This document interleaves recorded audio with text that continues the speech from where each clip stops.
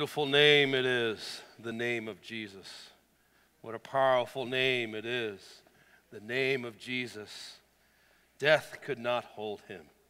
Woo! Thank you, Lord God.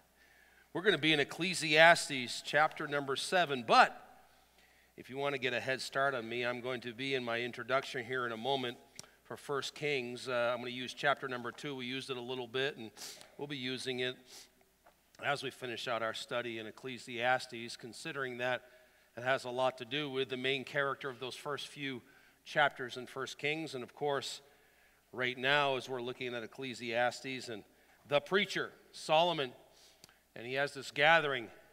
He also had a gathering at another time, and we talked about that last week, that he was at the conclusion of the building of the temple in a place of preaching and praying and getting them all ready for this dedication of the temple. And so Solomon had quite a lineage, quite a good start, let's just put it that way. But as we see in Ecclesiastes in our study, he did not finish so well.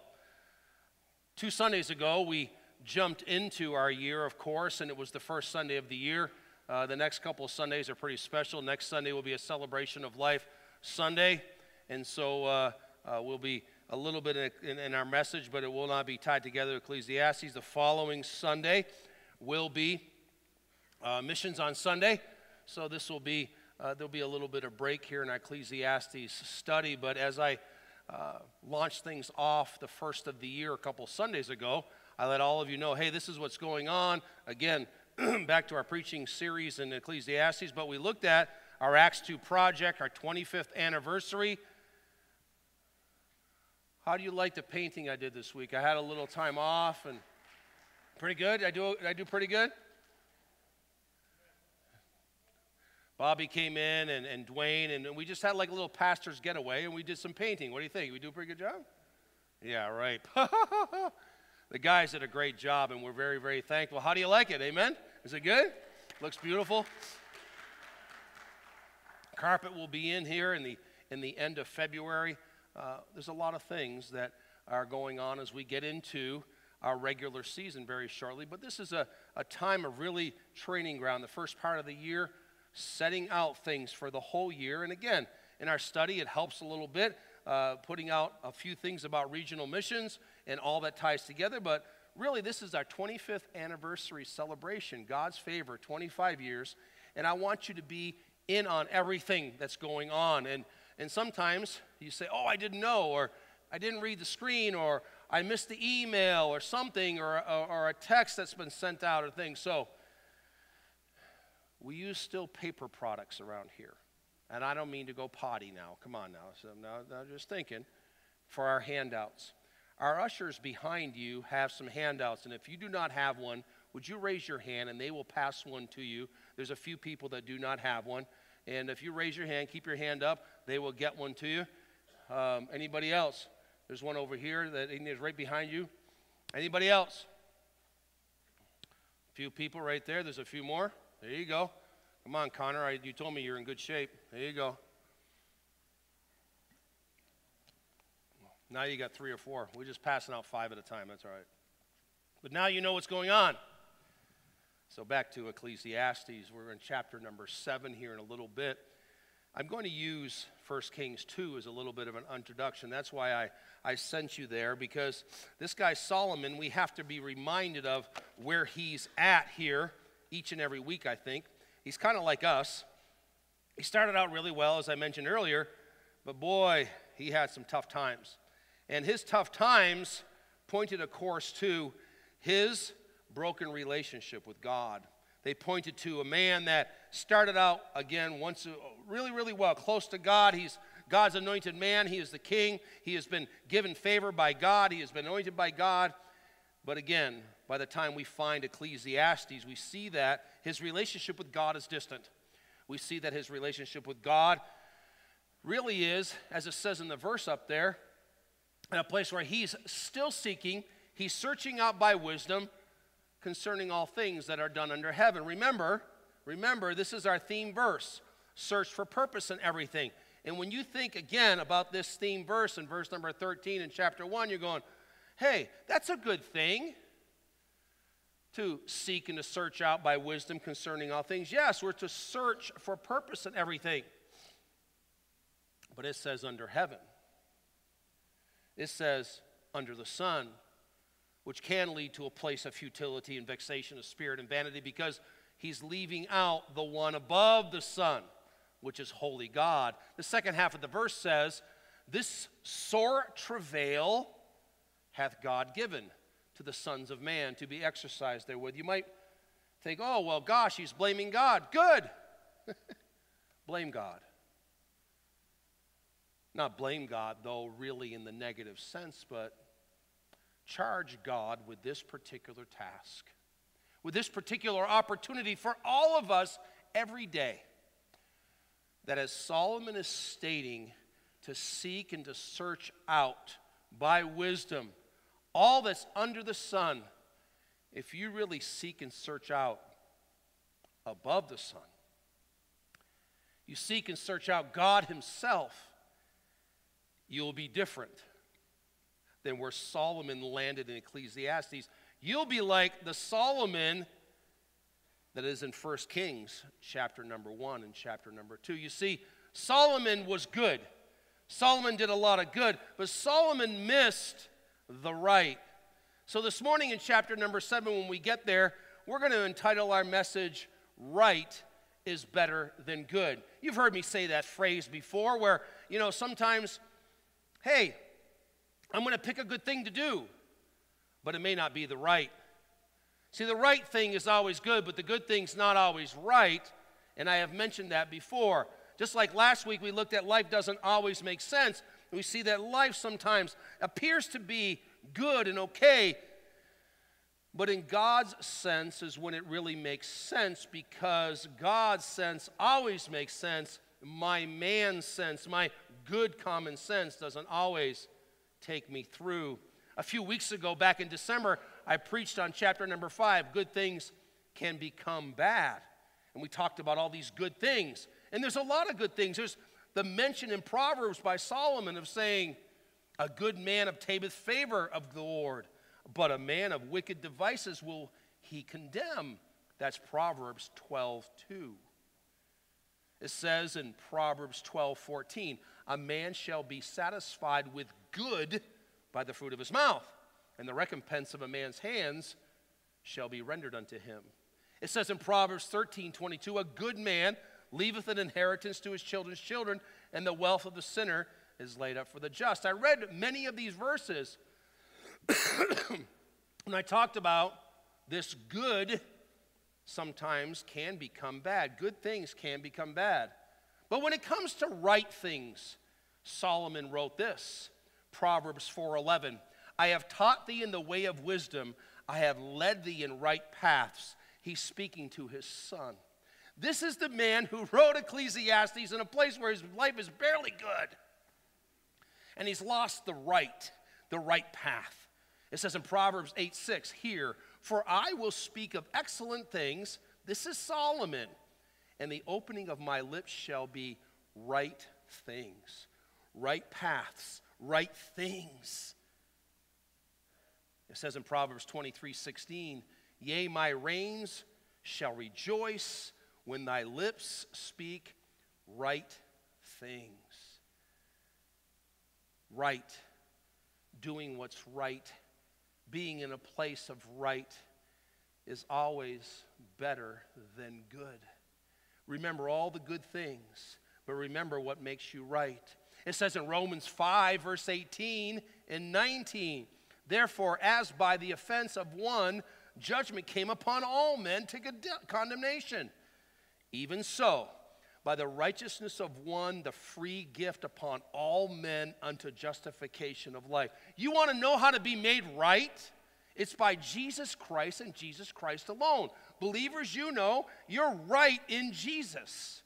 Not right in you. You may be a good person. There's a lot of good people that are lost and are going to go to hell.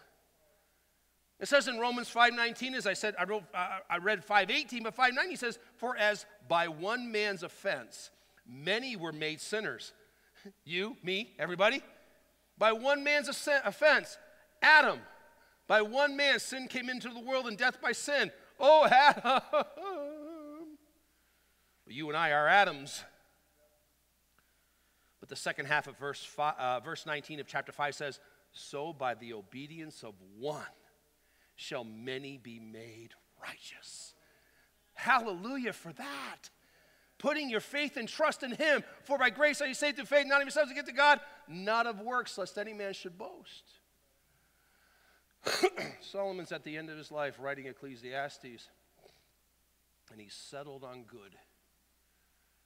He's almost like any other lost person blowing like a kite in the wind, not knowing direction, not knowing where to go, wandering all over the place when this was God's man anointed to be king. Good is all right. In fact, being called a good guy is okay. He's a good guy. She's a good person. They're all good people. I've joked about this maybe from the pulpit, I don't know.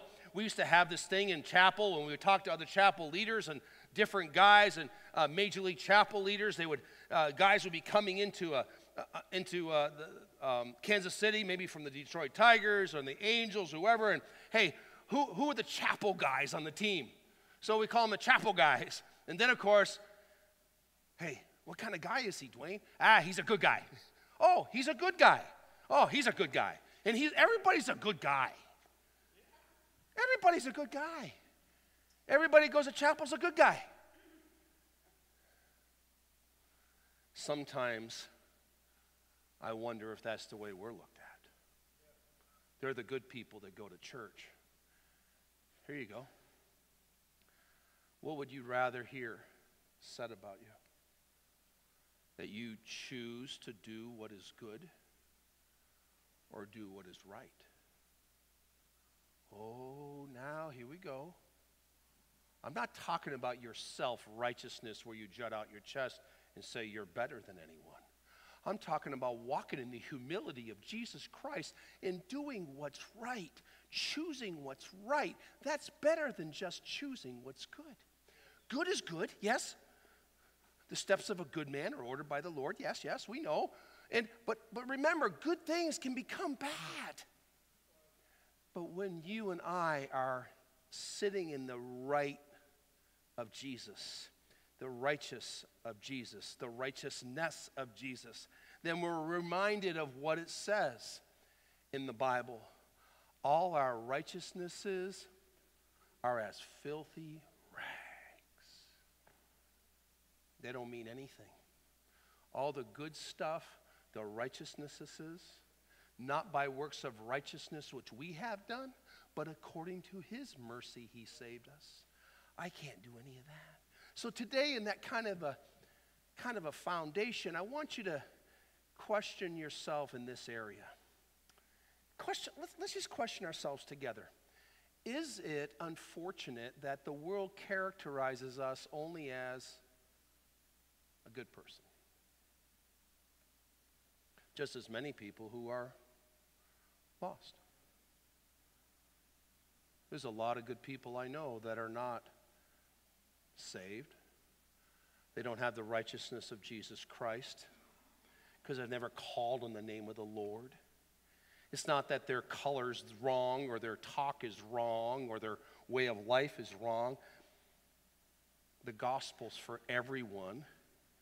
To be made right in Jesus Christ is everyone's opportunity. The Lord is not slack concerning his promise, as some men count slackness, but is long-suffering to usward, not willing that any should perish. He wants us to be made right, like he wanted Solomon to live his life right. In 1 Kings chapter number 2, I want you to just see these first 3 or 4 verses. I'll read them as part of our intro, and then I'll go into Ecclesiastes and have our little morning devotion together. But I want you to see verse number 1, chapter number 2, 1 Kings. It's on page 472 in your Bible. Here we go. Now the days of David drew nigh that he should die. And he charged Solomon his son, saying, I go the way of all the earth, Be thou strong, therefore, and show thyself a man. If it all ended right there, nope, he's got more to say. Watch this. Here's the charge. Verse 3, and keep the charge of the Lord thy God. Remember we had an introduction about Solomon many, many weeks ago? Keep the charge of the Lord thy God to walk in his ways, to keep his statutes, and his commandments, and his judgment, and his testimonies, as it is written in the law of Moses, that thou mayest prosper in all that thou doest, whithersoever thou turnest thyself. Now just sit on verse 3. Just sit there for a minute. There's none of that that is a good deal, good life. I'm a good person. This is the righteousness of God put upon him to live that way. It has to be. You really think that you can follow all that God's laid out for you without the Lord Jesus Christ? The Bible says you're wrong. You can't. Solomon, without the Spirit's anointing in his life, the covenant of God through him and in him, not happening. He found that out. That's what we have in Ecclesiastes. He found out, just like Saul's life, the Spirit of God. This man got in the same place that any believer can get. Not that you can lose your salvation, but you can have broken fellowship with God. So far distant that you just settle for good.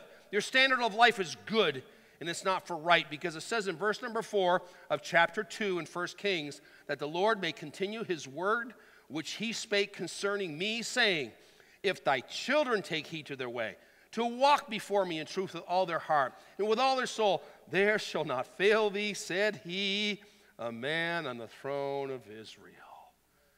Wow.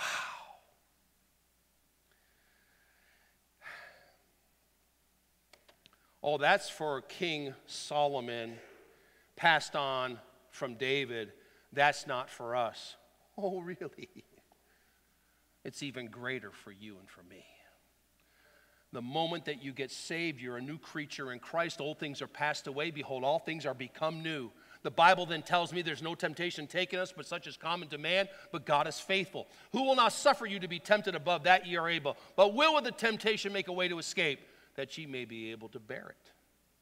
That's the new life in Christ. It's a brand new, beautiful, holy life if I so choose to sanctify myself unto God so he sanctifies me. Yes? Agreement? Just do it like this.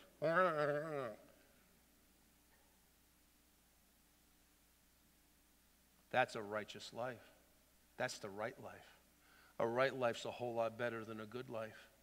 Aren't you tired of just living a good life? We'll say I'm a good person at the end of my life. Everybody say a good person. They'll say it about lost people too. I've been to many funerals of lost people. I've done funerals of lost people. It's heartbreaking to hear people extol the person's life as being so good. There's not one single piece of evidence of righteousness in Jesus. Think of right. Think of the right. It is definitely better than good. So, here's our devotion today. Here's our Bible time. Go over to Ecclesiastes chapter number 7. Let me walk through these verses in the next 20-ish, 25 minutes. Let's have our little Bible study together. Let's see what God has for us and teaches us today as we just kind of break it down. Historical, inspirational, doctrinal. At the end of it, then I'll come together, and God has led us for 2 simple little tie-ins for God's right things. But first we need to really hear what Solomon has to say, the preacher. The preacher's preaching. The preacher's got a message for us. I got to find my spot again here. Where is Ecclesiastes? Does anybody know where it is? I need to find it. Okay, here it is. On page 864. Here we go. Right is better than good. Ecclesiastes chapter number 7, verse number 1. Come on now. When you open up your Bible some mornings, you know you're supposed to be studying something, you just can't find. Do you have like that tenor, like sometimes Roger, you're going, I know where that passage is and I can't find it. Oh my gosh. And Roger's young. That doesn't hardly even happen.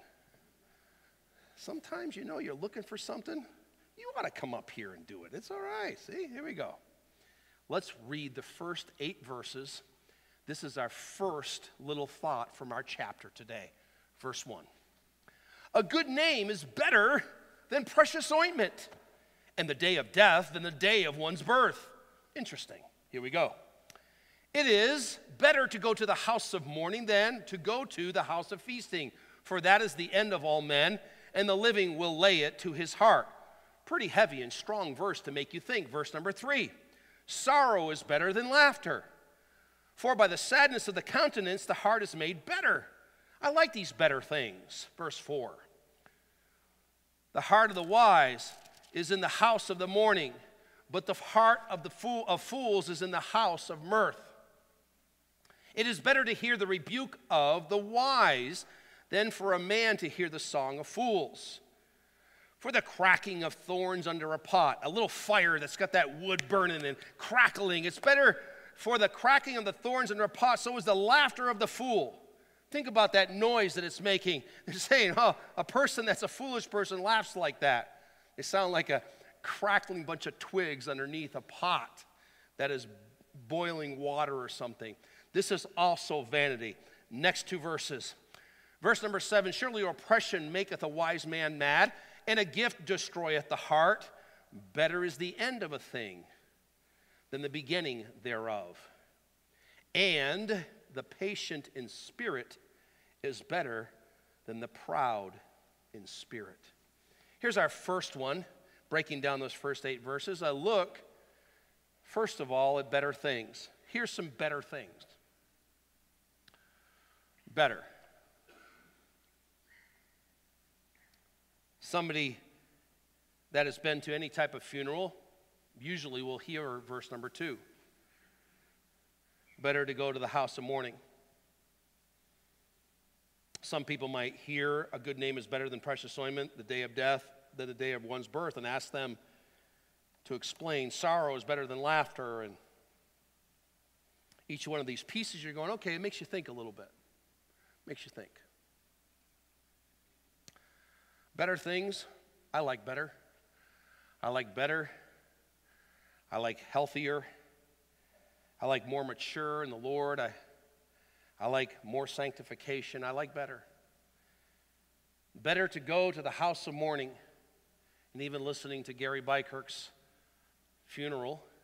Gary Bykirk's the man that came to be our special speaker at God Bless America.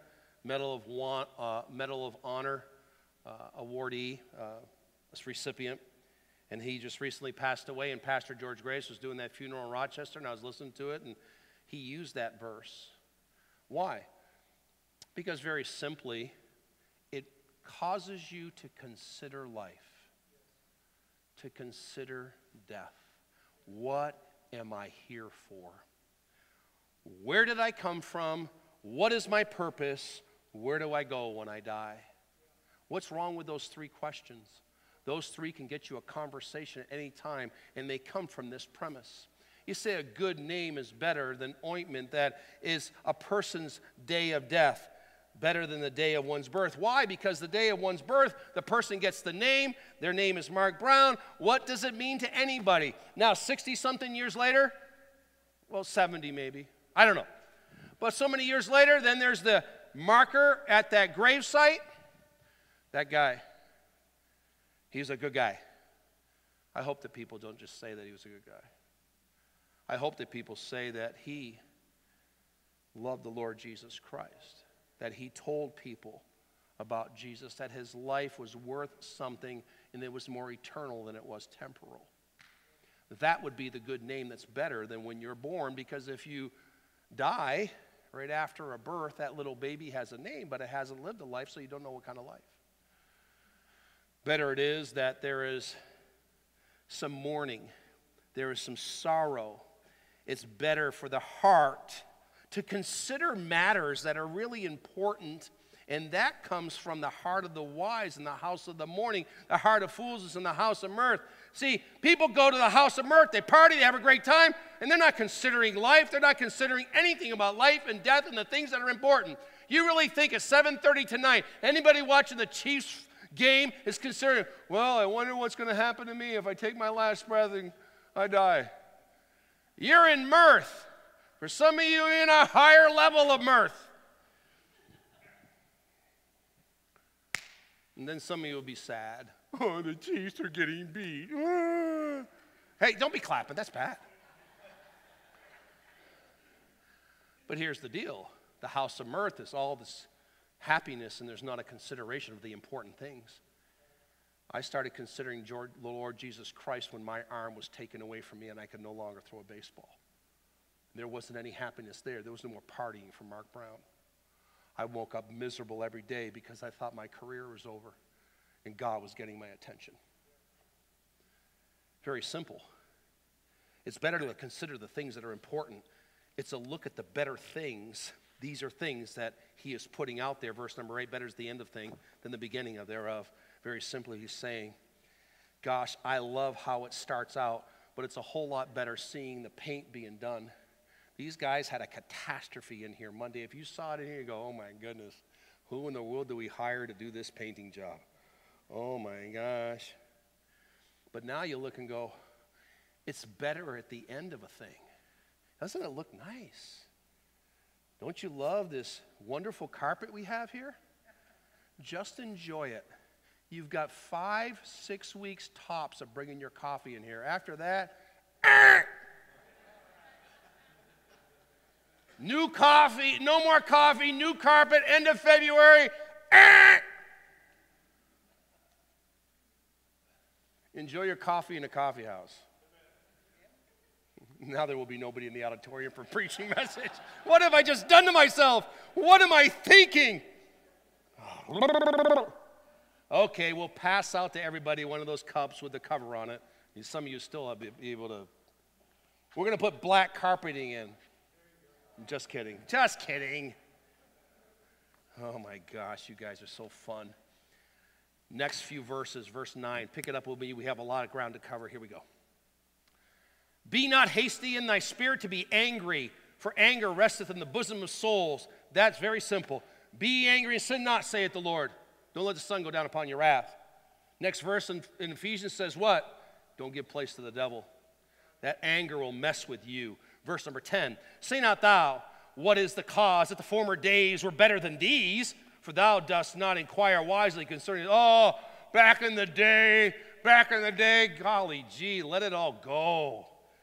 As the old phrase goes, the older we get, the more wonderful we were back there. Sorry, not true. Verse number 11, wisdom is good, with an inheritance and by it there is profit to them that see the sun. For wisdom is a defense, and money is a defense. But the excellency of knowledge is that wisdom giveth life to them that have it. Great statement, powerful statement. Verse number 13, he brings God into his statements in preaching message. He's done it just a few times, but he mentions God 5 different verses in this particular chapter. Verse 13, consider the work of God, for who can make that straight which he hath made crooked? God does what he does. Stop trying to find an answer for God about what he has done, whether it's crooked or straight. God has the answer for it, and he may not break loose with that answer. Consider the work of God. Verse 14, in the day of prosperity, be joyful. In the day of adversity, consider. God also has set the one over against the other, to the end that man should find nothing after him. This very simply is a reason for wisdom. It remains. Wisdom is still important. Solomon, even when he talks about foolishness, being a fool, emptiness, vanity, futility, he still comes back and says, a reason for wisdom remains in these few verses. This is what I see. Wisdom is needful. Wisdom keeps you from wasting your money. Wisdom covers you in a crisis. Wisdom gives you protection. Wisdom from God's ways, accept it. Accept God's ways. God's sense, like I used last week, makes sense, and God's sense is the only sense that makes sense, even if you don't think it makes sense, because that's God's wisdom. It's a more peaceable life when you attach yourself to the wisdom of God. May I repeat, it is a much more beautiful and pleasant life when you attach yourself to the wisdom of God.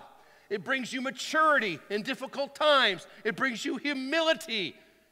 And it puts you in a place where you're not the know-it-all. We walk around like we think we know everything, then all of a sudden the next week we don't know anything. That just reminds you we really don't know a whole lot. And the older we get, the more we realize we don't have as much wisdom as we thought. And wisdom still is the principal thing. So God says, go after that wisdom. Go after my wisdom. Wisdom still remains important. And by the way, just free of charge, God still is the Mr. Know-It-All. He's the one that knows it all. And when you listen to fools that speak as if they know things, and they know so much, just be reminded that you let them have their way and just say, as a foolish person, they sound like that. Say, you know what? You may think you know so much, but God knows. He knows everything. Now I have a series of 4 two-verse cautions. Follow along with me. Here's the first one, verses 15 and 16. All things have I seen in the days of my vanity. There is a just man that perisheth in his righteousness, and there is a wicked man that prolongeth his life in his wickedness. Be not righteous over much, neither make thyself over wise. Why shouldest thou destroy thyself? It says up there on the screen, here's a caution for the righteous. Simple. You're righteous in the Lord. You see things that are right. You're drawn to the righteous things. You like things that are that way. But then you see the wicked and they prosper. They have this wicked life and they continue to just go wicked and wicked and wicked. And they live wickeder and wickeder. This world you live in has wicked people. And you think, oh, I can't believe that God lets them. They're making trillions and trillions of dollars. I cannot believe the stock market. I can't believe this. I can't believe that. And you being the righteous person, here's a caution for you. Watch out what it can do to you to cause you ulcers, to cause you attitude, to cause you an arrogance and a pride over your righteousness instead of God's righteousness in you. Caution for you who wants to be the righteous, proud, and self-righteous. Be careful that you don't take it all on and you're the righteous police. Because righteous without God's wisdom is folly. Who is righteous without Jesus Christ? Would you please name me one? Because there still is none righteous. There's no, not one. We are not righteous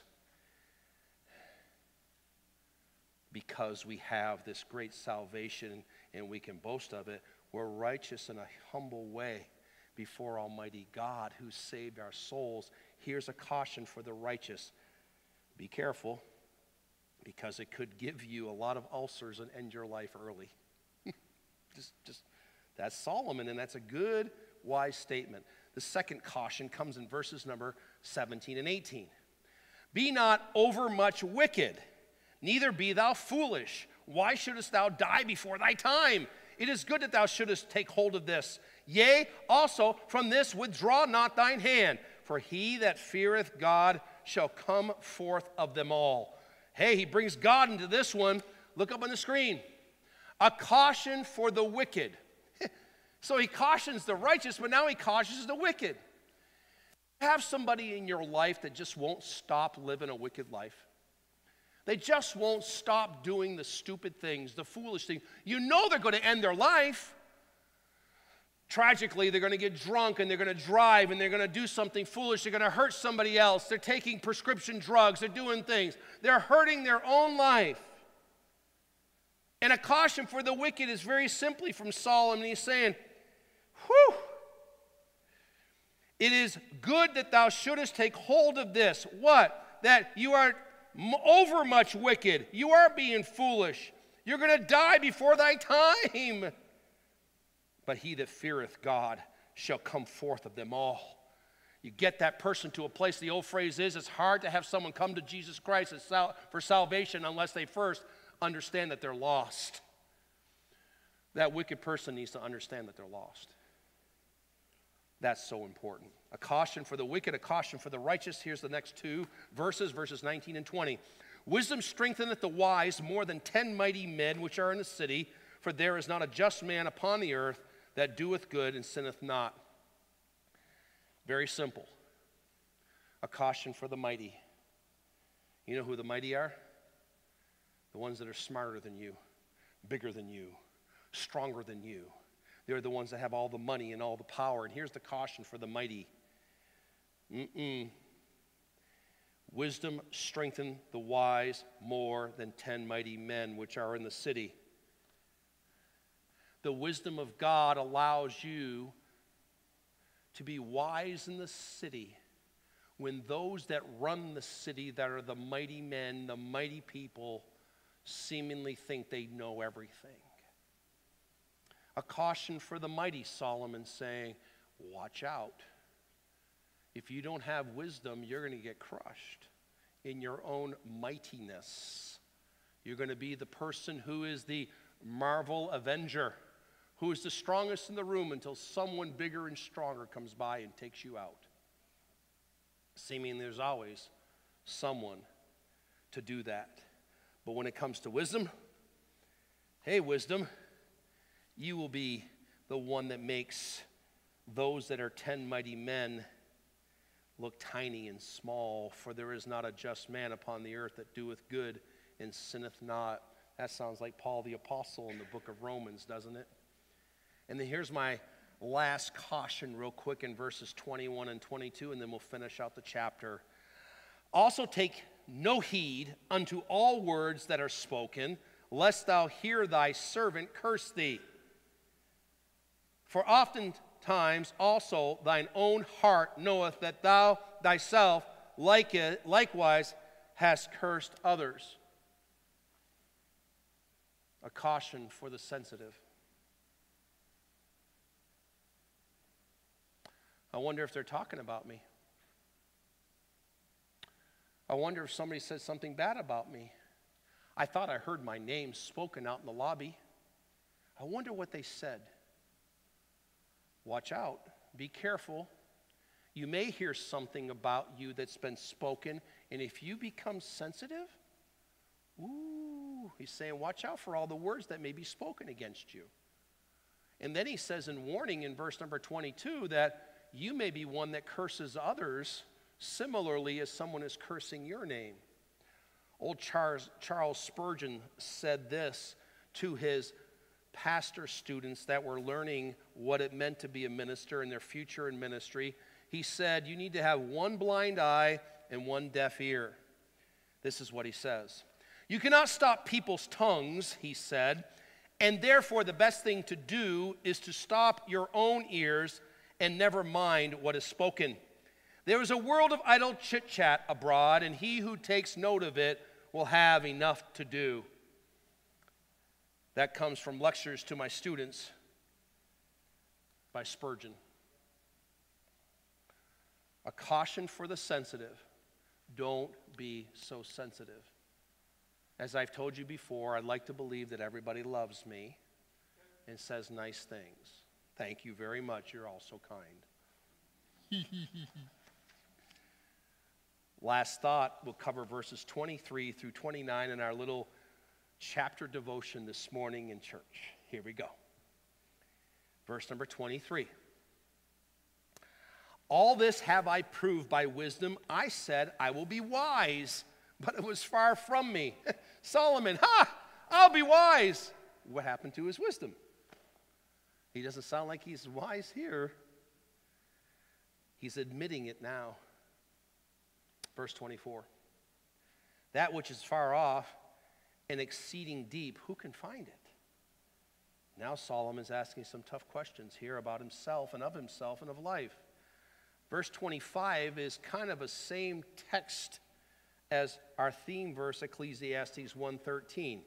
I applied mine heart to know, to search, to seek out wisdom, and the reason of things, and to know the wickedness of folly, even of foolishness and madness. That's still a good task, but that task from God, it can be quite a trial, he says. Now look at his conclusions in verse 26, 7, 8, and 9. These are good because they're really transparent. This is a man being very transparent about his life at this point. He says in verse 26, and I find more bitter than death the woman, whose heart is snares and nets, and her hands as bands. Whoso pleaseth God shall escape from her, but the sinner shall be taken by her. Great statement in reference to what God can do. Verse 27. Behold, this have I found, saith the preacher, counting one by one to find out the account, which ye yet my soul seeketh, but I find not. One man among 1,000 have I found, but a woman among all those have I not found.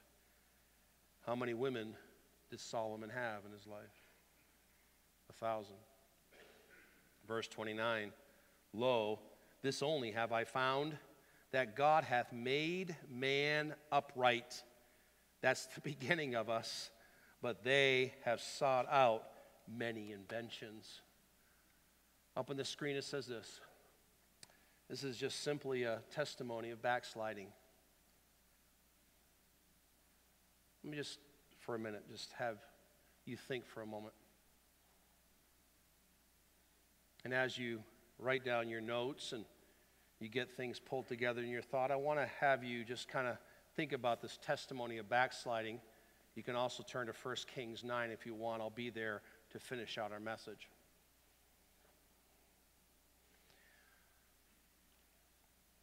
There have been times in each one of your lives, guaranteed, it's 100, it's got to be 100 out of 100, where somebody has said, hey, can I sit down and talk to you? I have something I want to share with you. It might be probably an older person talking to a younger. It might be a dad or a mom with a child. It might be a grandparent. It might be a discipler in another person's life. Someone who's in a disciple-making relationship with someone. They're sitting down with a disciple. It may be just simply like Jesus Christ in John 13, 14, 15, 16, sitting down with the apostles. And he's saying, can I give you some advice? Can I tell you what life can be like one way or the other? Here's what Solomon's doing right here in just these last few verses. He's saying to you and me this. And now we start unveiling what happened to this man. I mean deeply. We know the accounting in 1 Kings 11. We'll finish up in that down the road here in our finishing of our series soon. The women turned his heart. But how did he get to the place where he even considered them? He's telling you right here, I was a man of wisdom, and yet I'm no longer wise. I'm a man who's looking for the meaning of my life and that it's a deeper thing, and yet to search and to seek out and look for God and to say this is the way it ought to be, I went after the wrong things. Very simply, he's a man of wisdom who's experienced backsliding. He's saying, don't do this, and don't do this. And it's like telling your 4-year-old grandchild, don't put your finger in that light socket. It's like they think, I guess I need to figure out if Grandpa's right. This is serious.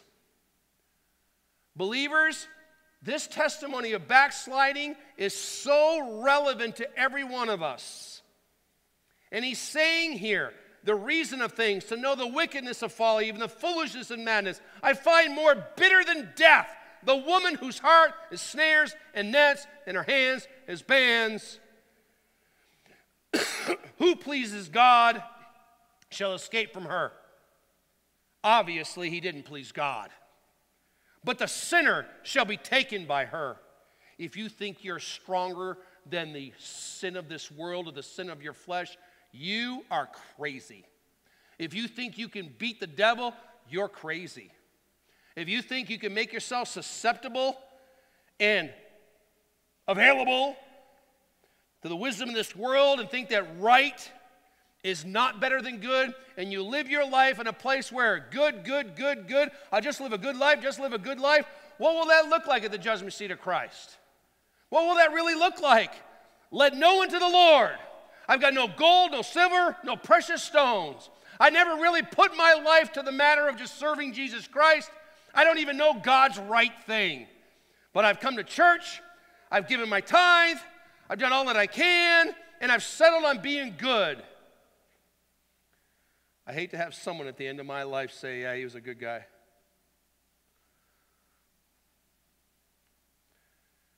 So here's two things, very simply, from 1 Kings chapter number 9, that will help you grab a handle on how Solomon, again, started well, and how so many of us start well but end up in a place of Ecclesiastes. Let's turn this thing around a little bit. Let's not let this continue to go in a place where good is okay and good is okay and good is okay. Right is better than good. Life doesn't always make sense, and that's fine, but God's sense does make sense. Good things can become bad, so let's become more spiritually aware of what we're really in the middle of here. Because it's serious, and God is very serious, and I'm very serious here in the Spirit with Solomon, looking at him and going, who am I? Who am I that could not fall into this place that Solomon fell into? Our first God's right thing is this on the screen. Succumb to the seriousness of God's will in a matter. Think of the matter that's before you right now. I want you to think about a matter, and I want you to think about how you need to succumb to the seriousness of God's will. What does it mean to succumb to something? To yield to superior strength or force or overpowering appeal or desire. Succumb to. Are you going to succumb to the temptation, or are you going to succumb to God's will? Because it says there, do not succumb to the temptation of your will in that matter. Think of whatever the matter is that you're in right now. You need to succumb to the seriousness of God's will in a matter. How do I know that? There's so many different accountings, but since we're studying the life of Solomon a bit, while we're studying the book of Ecclesiastes, look at the first 5 verses of 1 Kings chapter number 9. Chapter number 9, 1 Kings, I've got the address up there. You're just going to have to follow along. I do not have the verses. Here we go. And it came to pass when Solomon had finished the building of the house of the Lord, the king's house, and all Solomon's desire which he was pleased to do, that the Lord appeared to Solomon the second time as he had appeared unto him at Gibeon. Remember, we've referenced this passage, and we looked at an introduction to this man named Solomon, the king, who had God appear to him twice.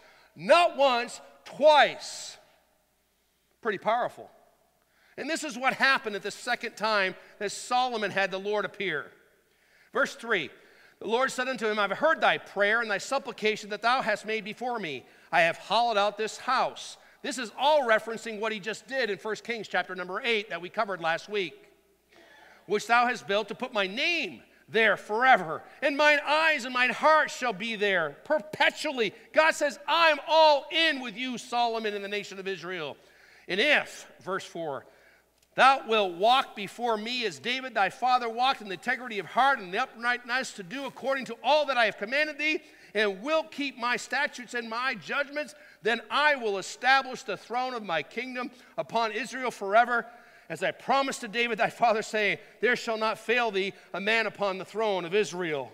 We read that to start our message in 1 Kings chapter number 2, by the way. David said it to him.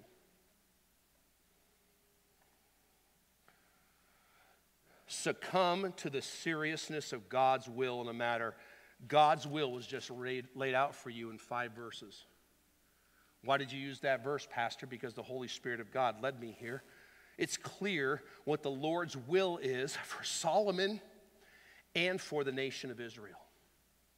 He prayed it, he dedicated it, he worshiped, he gave sacrifice, he did all that in chapter number 8, and now he's there, and the Lord appears to Solomon, visits with him, and says, here's my will for you. Worship, word, walk. Sound familiar? It's all right there. It's all right there. We need to succumb to the seriousness of God's will in a matter, not the temptation of our own will. Again, there's no temptation taken you, but such is common to man. If you think, we need to stay close to the will of God and choose the will of God in the midst of a matter, because the matter is right before us. Will I choose the will of God? Here's God's second right thing, and I'll be done. God's right thing also means this. You and I need to listen to the severity of God's warning in a decision. God has warnings. God's very serious. This is not man speaking. This is God speaking. Verses 5 through 9 here in a moment. Listen to the severity of God's warning in a decision, not the impulsivity of your whims in the moment. Well, I felt like, and I wondered like, and la da da da da da. I felt like I should. That felt like you should will get you in an awful lot of trouble. Well, I was kind of feeling like I could have maybe possibly, whoa. Have we gotten ourselves in trouble on the impulsivity of our whims in the moment? How do you know if it's God or not? Have you been praying about it? Is it in the Word of God?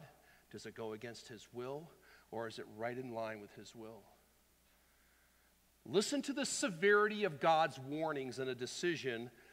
Don't listen to your little, well, the little guy on my shoulder told me it was going to be all right. Really? Well, I felt it right underneath my liver and my kidneys. Yeah, watch out for the warning. Here it is, because Solomon fell into that. Here's his warning, and I'm done. 1 Kings chapter number 9, verses 6 through 9. Here we go. Isn't it beautiful how the Word of God gives us what we need? But if, there it is, verse 6, don't have to read any further, but let's go. But if ye shall at all turn from following me, ye or your children, and will not keep my commandments and my statutes, what I have set before you, but go and serve other gods and worship them, then I will cut off Israel out of the land which I have given them. And this house which I have hallowed for my name will I cast out of my sight, and Israel shall be a proverb and a byword among all people. And at this house which is high, everyone that passeth by shall be astonished and shall hiss. And they shall say, why hath the Lord done thus unto this land and to this house? And they shall answer, because they forsook the Lord their God, who brought forth their fathers out of the land of Egypt, and have taken hold upon other gods, and have worshipped them and served them. Therefore hath the Lord brought upon them all this evil. Listen to the severity of God's warning in a decision, not the impulsivity of your whims in the moment.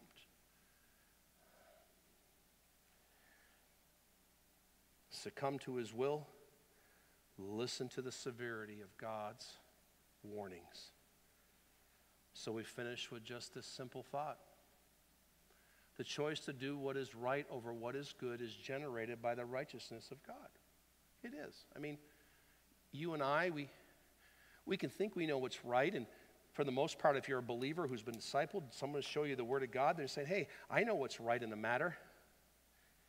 But your walk may erode a little bit like Solomon's, and now you're going, I don't know if this is right or wrong. I don't know if I should do it or not. And God's saying, the good is okay, but the righteousness of God will take me through. So is today the day you admit that God's right thing is better than your good thing? Is today the day that you admit, and I admit, that God's right thing is better than your good thing? Please bow for a word of prayer. As our music plays and our invitation time starts, our time of prayer, let me pray for you. Our Father in heaven, thank you for your beautiful word again. As I often pray, and I'm continually reminded, only your word in the name of Jesus can do the work that it does by your Holy Spirit. Thank you. Thank you so much. Thank you for the people of God here listening online, or very simply just being here in person. I pray for your Spirit to work in our hearts, work in everybody's hearts. And in this time of invitation, people will really consider the question, is today the day to admit that your right way is better than our good way? In Jesus' name. Please stand. Please stand. Please respond as God would have you to respond. Our altar is here. You can come. The music is